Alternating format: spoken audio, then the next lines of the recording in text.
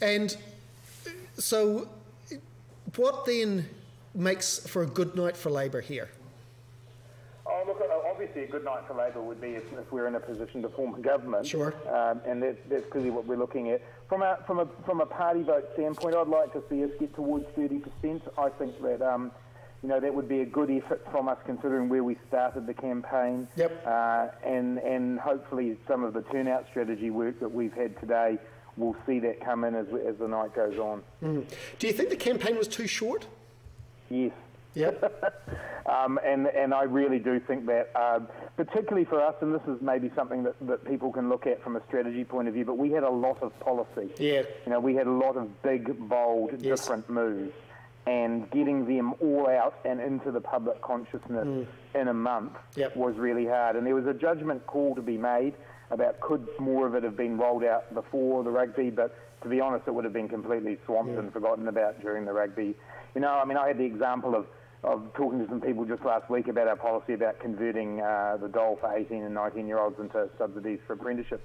Fantastic policies. People were really excited about it. First they'd heard of it. Right. So, yeah. Right. And then, of course, there was a week lost to the T-tapes in the middle of it all. Yeah, absolutely, and that was a distraction for us. I mean, there's absolutely no doubt that at a period in which we had been getting some good traction around policy, it was lost. We launched our children's policy around that period too, which I still think is a really good policy as well, and one that a lot of people, I think, would have seen as a reason to vote for us. So yeah, absolutely massive distraction. Although, as we just discussed at the start, clearly played into Winston's hands. Yes, well, I think that does seem undeniable. Very odd, though. I mean, Winston Peters started by basically lambasting the media for the way in which they got the tape, yet managed to end it as the media's defender and the principal attacker of the protagonists. Do you think he was given a free ride on that flip-flop? Possibly. I mean, that's Winston, though. He's black is white and white is black on a regular occasions with Winston. I think, the fact was, he was a subject of the tape. Right. He was a subject of the discussion in the tape, and that automatically drew him in to it. And that was all the opening that he needed. And yeah, look, he was prepared to play both sides with the media on this, but they were interested. I mean, there's no story that the mainstream media like better than one about themselves, and that's what this became extraordinarily. I mean, I still believe the behaviour of the Prime Minister and referral to the police and so on was just absolutely bizarre and totally disproportionate to the situation. Right. Well, Grant, I know that you've got other media commitments, the television crews want you and so on, so we'll let you go now. We'll just thank you for coming in and having your chat to us about how you see things. Oh, but any final prediction for the night? I do think we'll come up a bit from where we are now, and so, people should keep watching. You never know what will happen. Right. Well, thank you once again. We appreciate your time. Thanks. Cheers. No worries. Cheers. Bye-bye. Okay, well, interesting. He did sound a wee bit downbeat. Yeah, well, I mean, I think he's looking at those numbers and he's seeing that there hasn't been a huge swing yet against National. Yeah. And really, for Labour to be in with a chance of forming the next government, I do think National has to come down to 45, 46%. Yeah. And Labour, their Labour vote, it's holding around the mid-ish, highish 20s, but as he said, they really need to get up to 30% for this to be anything other than, I think, a bad night for them. That's right. Yeah. And for someone like Grant Robertson, he's probably pretty tired after being campaign spokesperson and Wellington Central incumbent. Yeah. So, well, they'll all be exhausted. I mean, I'm exhausted. Well, yes. And I'm not even in the election. Well, yeah, we've seen it with John Key, I think, in the last, that last debate. He did look like he wanted to be somewhere else. Wasn't that interesting? It was. I've talked to a number of people about that and talked about his body language, because often he was like this and he was looking down a lot and looking like it was all a bit beneath him, perhaps. Yep. But I wondered if that was kind of deliberate, because he was trying to be prime ministerial and here was Phil Goff, who was being very oppositional, kind of hectoring him almost, and maybe that was quite deliberate to say, well, I'm doing my own thing. Yes, possibly. I mean, it's hard to know. I mean, because we always try to read in everything. We always assume a point to everything, because that's the nature of the game we're in. We sometimes lose sight just of the human factor, and these people are human beings with limits. And I mean, you saw the classic thing with Rick Perry, and that now I'm forgetting, that Republican debate where he had to lay out his 3 things that he had to get out there, and he just forgot what the third one was. Sure. You know, he just forgot. And so these things do happen. They're human beings, and at some point they do make fallible errors. But the other interesting thing I thought, Grant, you said they're not giving it away yet, but they're obviously that swing to Winston, I think, has caught them by surprise as well. And that's the big interest point of the night so far, isn't it? Pretty much is. We're seeing New Zealand First on 6.67%. That's certainly higher than I would have expected. My prediction at the start of the night was 5.5 for New Zealand First. I'm not sure how that figure's likely to change once we go into the urban booths. What's your feeling? Well, I mean, it is difficult to know whether... Though you'd have to wonder who this large swathe of disenfranchised rural voters are who've chosen to cast their vote for Winston instead. So, and as Grant said, you know, they started off below 5% last election and stayed down there. This time they've started off around 7%, and you know they're staying around there. So these things are starting to trend that way. Now let's have a look at Epsom. There's some suggestion that Banks is in trouble. We're looking at the results here, and it doesn't quite look that way to me. He's got over 2,000 of the vote, but 6.4%. Yeah, we've still got a long way to go, I guess, before we can be sure about that one. Overall, what do you think's happening in terms of National's likelihood to be able to govern, given that it looks like there'll be some sort of overhang? It does look like there will be an overhang. I mean, I think we do have to see what's going to happen to the Maori Party party vote share, and as Grant was saying, what happens in Te Tatonga. I think that really is the swing Maori seat. That's the one that's most up in the air. I see that ACT are now predicting still to only have one person, one MP in Parliament. Okay, it looks like we might have a call coming through. I'll just change this over. We're using Skype tonight, and hopefully we've got Materia Ture coming through. Are you there, Materia?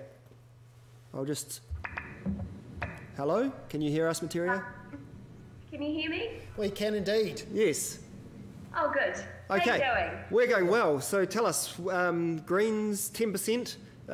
It's likely to go up, isn't it, at this stage? Yes, I think it is. We do seem to be trending upwards, and I think most of the booths where we do the best and most of the areas where we do the best haven't yet been counted.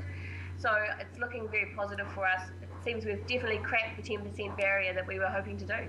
Yeah, because at the moment the booths that have been counted are probably more rural booths, so we'd assume that the Greens don't do so well in those rural areas. Is that the case? Yeah, that's right. So our best booths are the inner city ones where there's a university, funnily enough, and they get better in the cities in general and in the major towns. So it takes a little while for our votes to always come through, and then of course we've got the specials where we do quite well as well.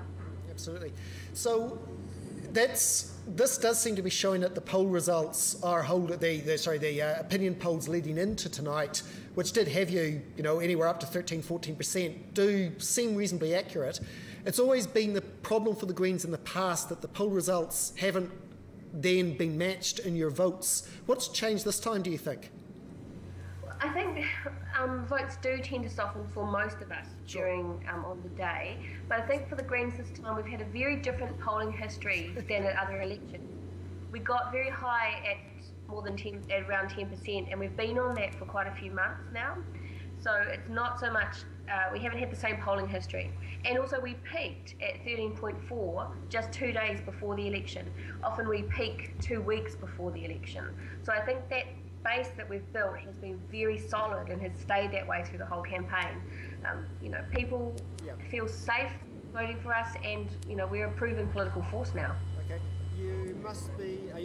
Maybe you're not. We're a bit surprised by New Zealand First doing so well tonight. What do you think that means? What do you think that means for the Greens? Have they stolen some of your vote? No, I don't think that they've taken. I don't know where their votes come from. I was very surprised about this. They have had a really good media run in the last 2 weeks, which always helps. It helps to build profile and encourages support. They were sort of the underdogs, and New Zealanders love underdogs. Yeah.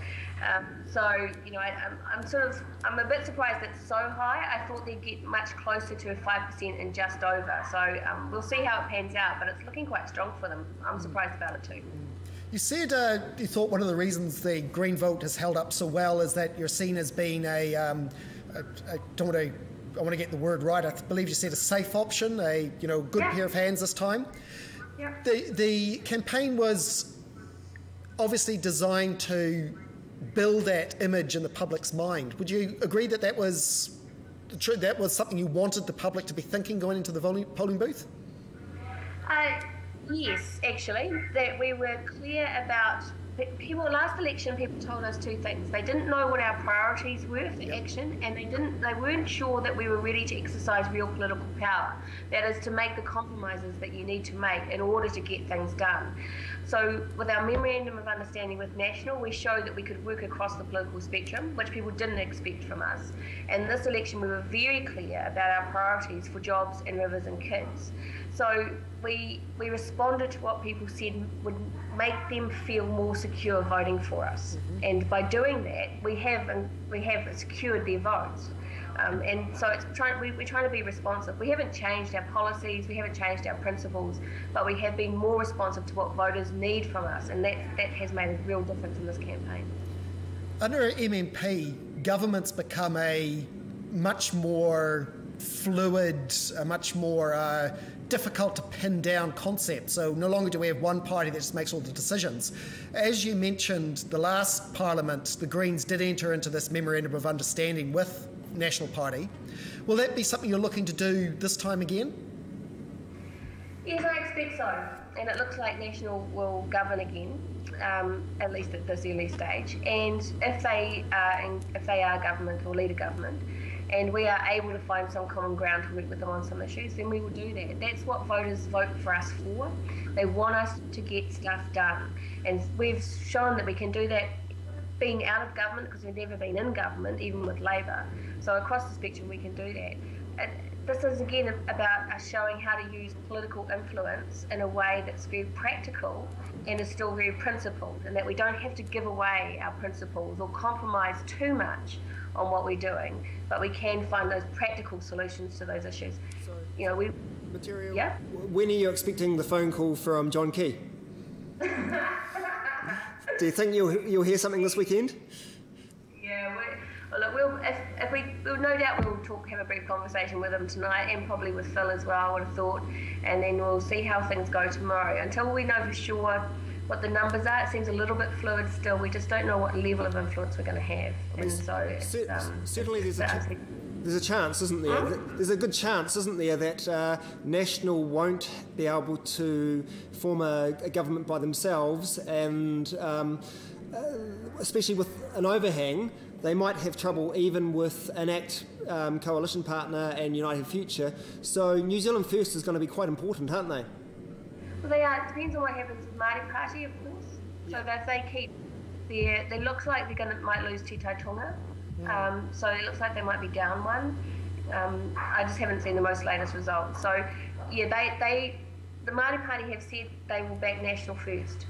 So National has some certainty, at least with them, and we've just yet to see how those other numbers play out. But who knows at the moment? I still feel like it's a very open game as to what's exactly how government formation is going to occur and how necessary the Greens will be in that relationship. On the other election that we've been having today, the referendum, it looks like MMP is comfortably ahead on the advance votes. You feel that's going to carry through? Yeah, I do actually. I think the campaign for change really didn't fly. I mean, there wasn't really any kind of reasonable campaign, and the advertising was very odd. I found it very confusing as to what they were actually trying to say we should do. So I don't think it was ever a really good campaign. And the pro-SM people really didn't got that message across, except via John Key. And so I don't think it was a goer. The campaign for MMP was much more organised, much clearer, even with fewer resources. So I think they did a great job.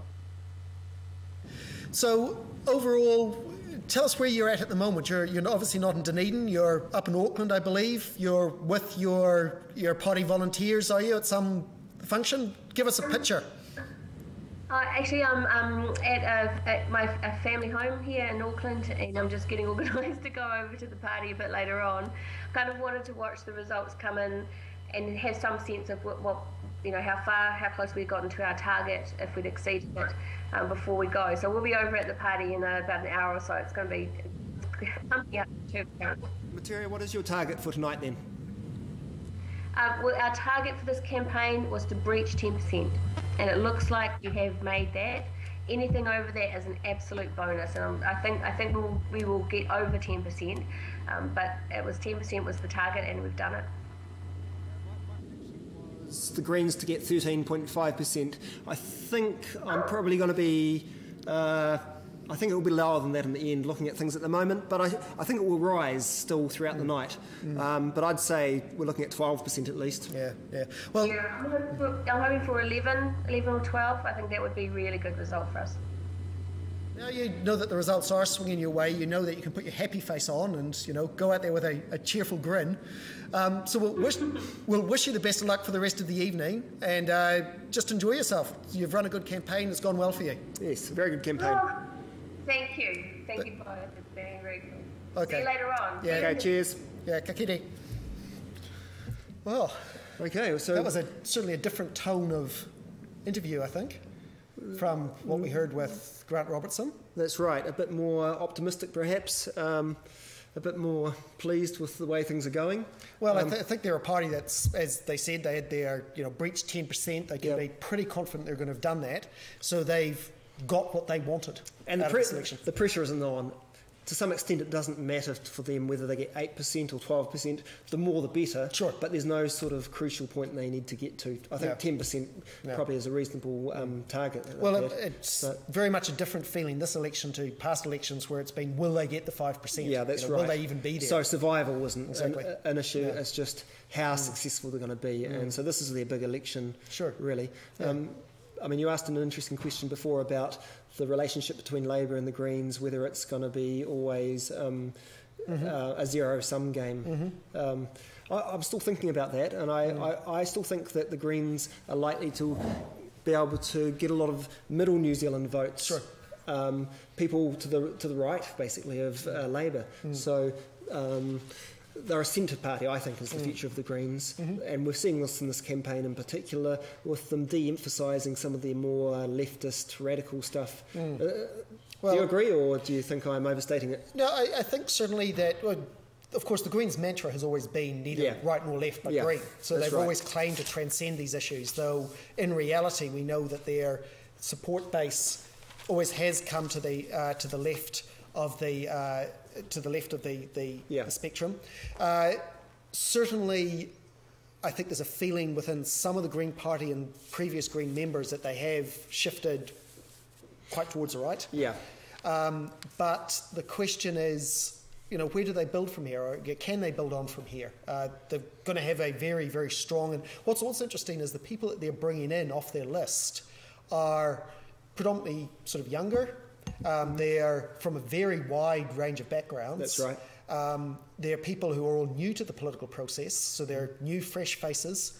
That gives challenges because, as we know, new, fresh faces can make mistakes, but it's something that's quite refreshing to see. Yeah, and undoubtedly there will be some new people coming in on the list for the Greens this time. Oh, absolutely. In particular, we interviewed Holly Walker earlier in the campaign, and she's a graduate of the University of Otago from the politics department, editor of Critic. I think she's got a bright future, so to speak, in the Green Party. Could even be a leader, co-leader before long. She was a Rhodes Scholar. Rhodes Scholar as well, exactly. Yeah, absolutely. So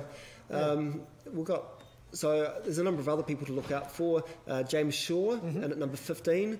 Well, if they can push that high, there's still a couple of seats off that. That's right. So I'll be interested tonight to see whether they manage to get him in at number 15, because likewise I see him as being the future of the Greens.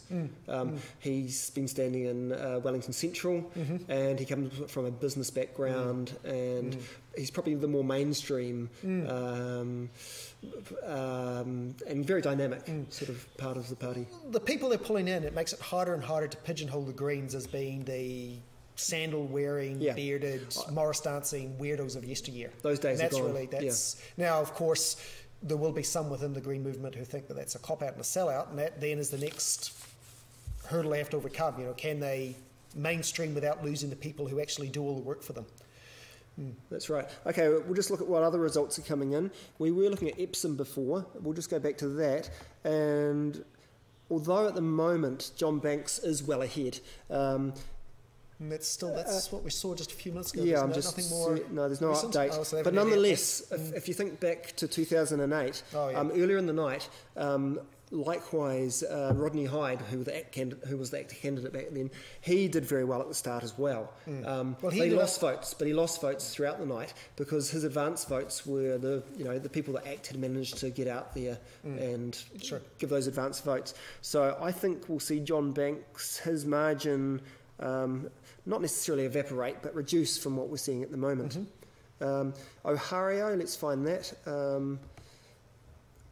I imagine that's quite close. At the moment, we can see that Peter Dunn's only just ahead, 1,900 votes over Charles Trevel on 1,700 votes. Yeah. So again, that could still change. That's right. That's still very close to. That could go. That's one polling booth could change that completely.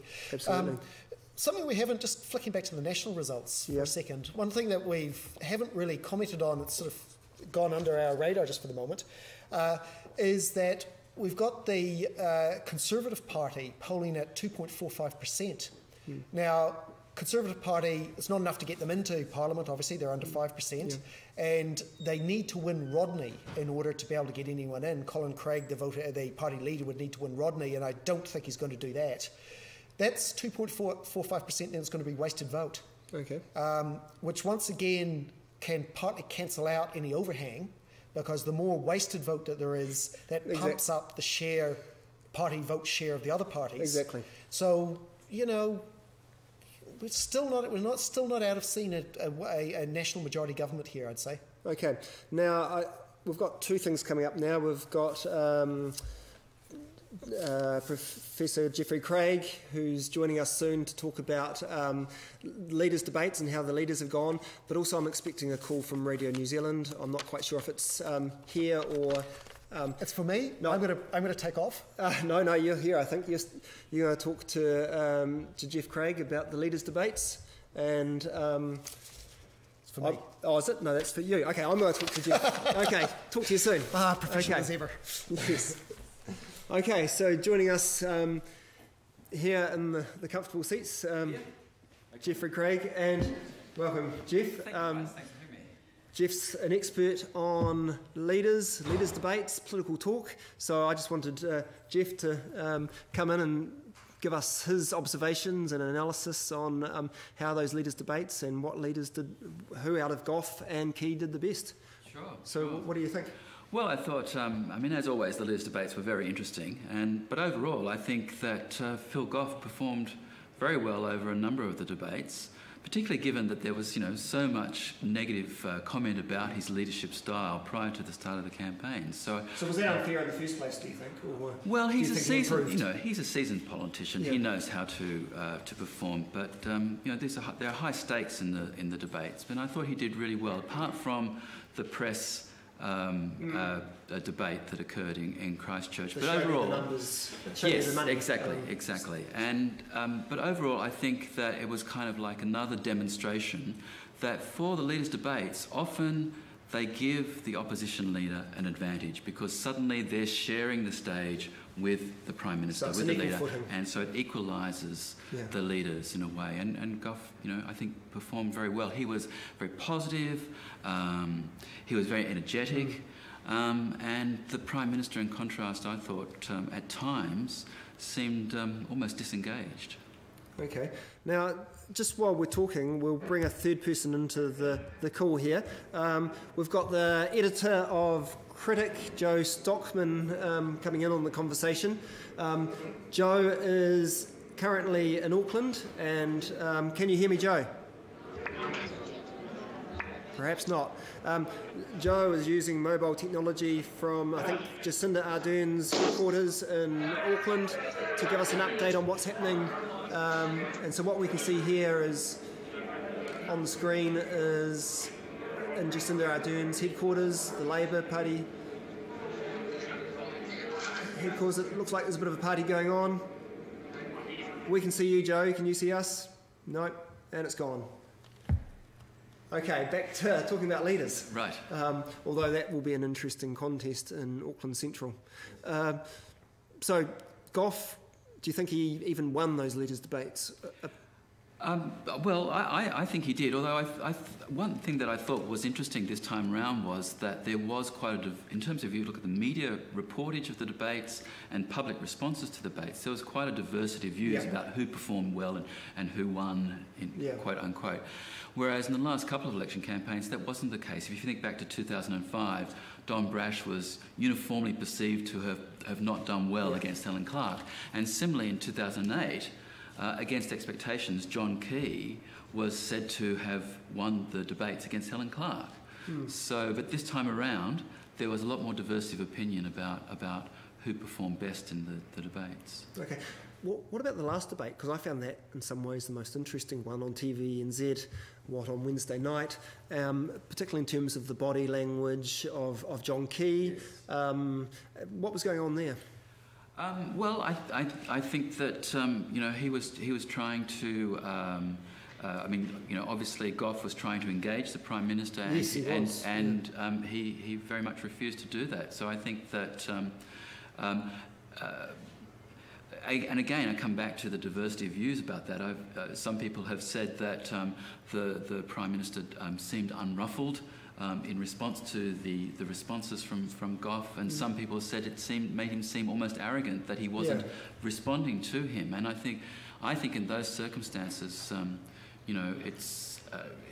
it's important to respond to the people, because it is an interpersonal interaction. Even though we at home are watching it and it's a mediated sort of situation, it's also very much interpersonal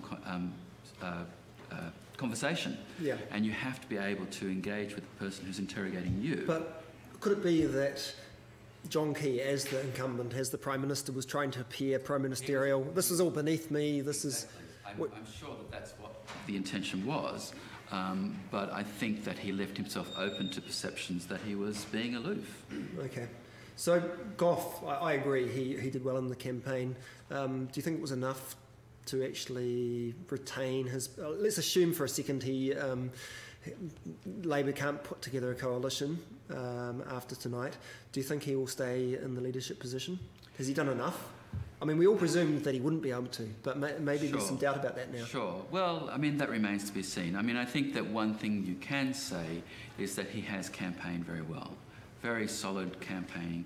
And in particular, just listening and watching the debates, he's been very skillful at deploying particular kind of rhetorical devices, most notably the kind of what I would call an everyday life story.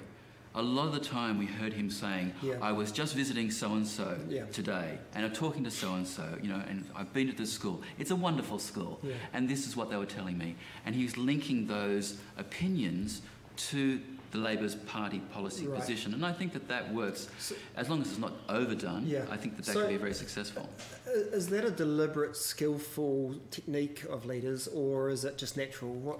I think it's very much part of the coaching that occurs these days in leaders' debates, that they're being told to perform in a particular way, to speak in a particular way, and to engage in those kinds of rhetorical moments. But for me, I think what's interesting about these debates that we've seen in this election campaign, I think it underlines the extent to which, the debates get a lot of criticism for not being real debates. Yeah. And, of course, there's a lot to those criticisms. But I think that increasingly what the debates are doing is that they're serving a kind of agenda-setting function. That there's certain rhetorical moments like show me the money that come out of these debates that set the agenda for the news over the next few days.